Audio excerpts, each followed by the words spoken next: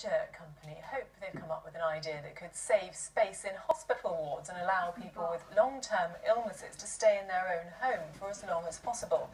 The idea is to construct extra space that can easily be taken down and packed up.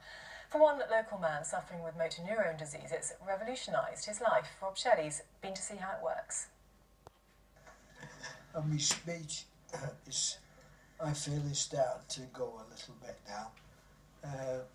And my hands and arms are starting to go a bit as well. Ray's dealing with motor neurone disease. He's also having to cope with the reality of a wheelchair, which makes getting upstairs incredibly hard.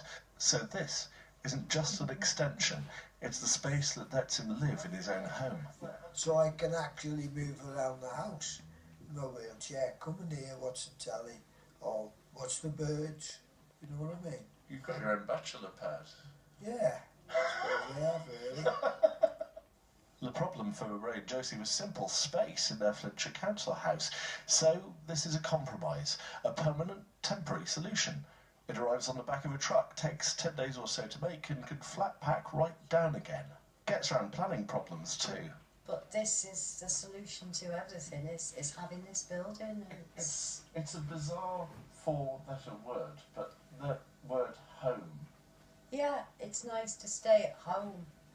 And buildings like this could be a solution to people having to go in care, or anyone unfortunate to have an illness like Ray.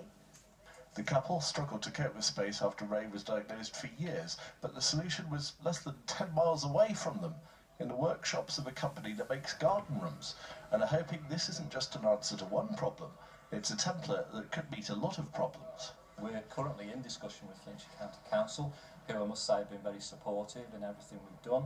Helps solve a housing crisis perhaps to some degree, helps take people out of beds in hospitals, you know, so yeah, we'd like to play our part in that. You actually moved in before the window was in, didn't you? I did. You couldn't wait. Before that window was put in, I was in here, because I just couldn't wait. Basic problem, simple solution, but it's made a world's difference to one man. Rob Shelley, ITV News, Mancott.